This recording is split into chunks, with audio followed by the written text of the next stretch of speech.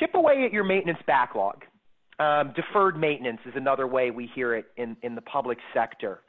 And again, it comes back to just a good list of the work you might be able to achieve if you have that opportunity and if you have that time and if you have that access.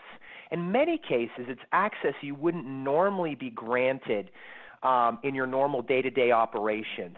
Students around, you're a manufacturing facility that you're running your normal production shifts. You're a municipality that your buildings are filled with citizens and you just couldn't get to those parts of your buildings to perform these tasks.